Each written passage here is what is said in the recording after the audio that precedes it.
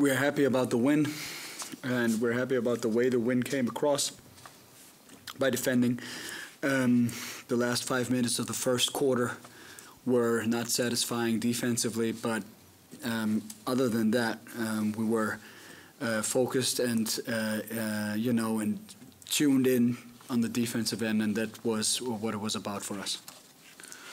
Esame patenkinti pergalę ir esame patenkinti, kaip ji buvo pasiekta, ypač gynybos dėka. Pirmajame kėlinyje paskutinės 5 minutės gynyboje buvo prastos, tačiau jas atmetus visą kitą laiką komanda tikrai dirbo gynyboje iš širdies. You forced your opponents to trip from 18 from beyond the arc and also forced 19 turnovers. Were these the particular elements of the game that you concentrated on, focused on the defensive end? I would say the turnovers are something that came off the aggression on the defensive end, so we're happy about that. And then making shots, missing shots often comes down to contesting shots, and we contest shots pretty well, so we're happy with those numbers. Klausimas buvo apie Klaipėdos Neptūno tritaškių pataikymą ir padarytas klaidas. Klaidos dažniausiai būna išraiška agresyvios gynybos, tai šiam pavyko, o metimų taiklumas dažnai priklauso, ar jiems yra trukdoma. Tai irgi esu patenkintas, kaip komanda šiandien gynėsi. Perhaps no other Lithuanian player currently is being as much discussed in the media and just by the fans as Marek Blažević. What can you say about his performance in this game, and what are your upcoming plans for him in the near future? Keep developing him, keep playing him, keep finding minutes for him. Marek is a talented kid. We like him a lot on a professional level and on a personal level, and so that's what it is. Next stop for him is national team, going to Vilnius on Monday into the bubble to get ready there. We're very happy that he's playing there because he can get some run in. That's very important for a young player to play. Our situation is just the situation that it is. The COVID hasn't helped him a lot because through COVID, 3 games were called off in LKL, which clearly would have been games where he plays. And, therefore, there's suddenly a month where he actually doesn't play, and that's a problem for a young player, So we like him professionally, we like him as a player, we keep working, he's working aggressively and hard, he's handling the situation very well, and his time will come.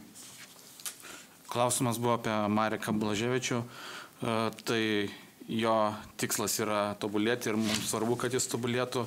Ieškome jam galimybių žengti aikštelę, jis yra labai talentingas žaidėjas, tiek iš profesionalumo pusės, tiek ir iš kaip asmenybė. Pirmadienis vyksta į rinktinės stovyklą, esame patenkinti, kad ten jisai turės galimybę žengti aikštelę. Jam gal kažkiek pakenkė situacija dėl pandemijos, nes buvo nukeltas 3 rungtynės, kuriuose jisai turėjo rungtyniauti, ir taip susiklostė, kad ilgesnį laiką buvo be žaidimo, tačiau jisai puikiai dirba ir yra mūsų planuose. You have worked in the G League, you have been named the Coach of the Year in the NBA G League. Comparing to the talent level that you see there and that you see in Marek and also Rokas Jokubaitis,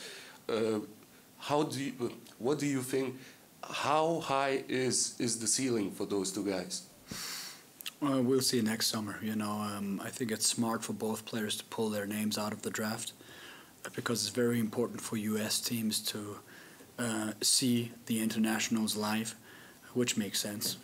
I ran all the draft workouts for the Utah Jazz in the last 3 years, and I know the process, and it's just very, very important for the guys to see those Euros live, because they are like, they're players they don't know that well. Every college player they know extremely well, extremely tightly scouted.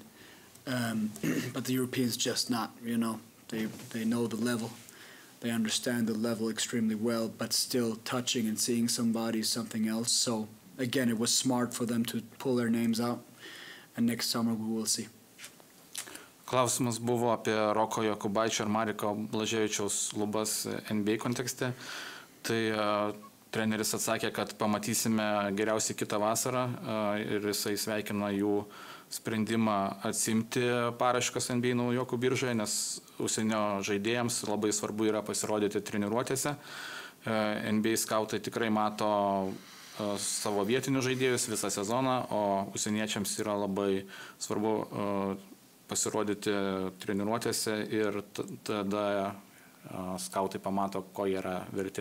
Na, rungtynės pavyko, kaip pavyko, galėčiau išskirti į dvi dalis. Pirmą pusę ir antrą pusę. Pirmą pusę gan neblogai atlaikėme su jais, kontroliavome savo visų pirma žaidimą, atlikinėjome gerai derinius ir gan gerai išpildėme viską ir gynyba gerai ėjo.